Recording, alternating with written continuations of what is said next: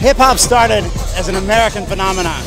There's an American culture, American music, American clothes, American dancing.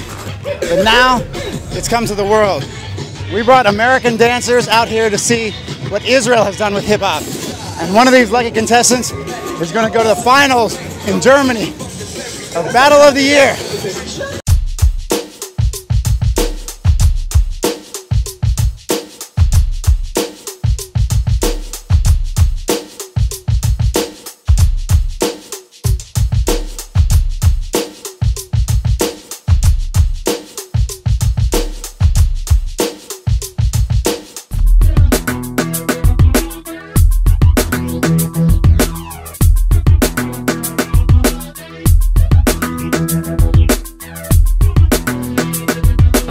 If you have a dream that you want to follow as a young one, stick to it. Do what you do, and stay focused. And one day you'll be here on this mic talking to everybody else, just like what I'm doing. You know what I'm saying? I've been breaking for 11 years now, and same thing he said. Just do whatever you believe in and follow your dream.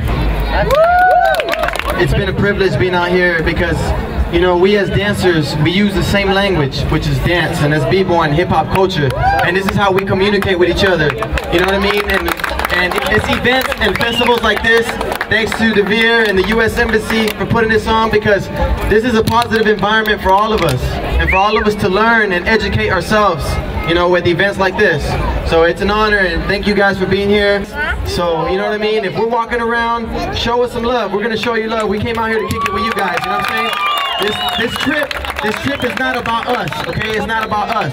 It's about everybody being together, all right? It's about uniting two cultures, USA and Israel. So let's make it happen, y'all.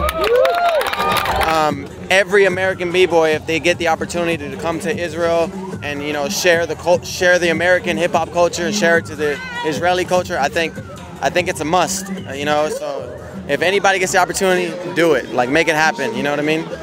Yeah.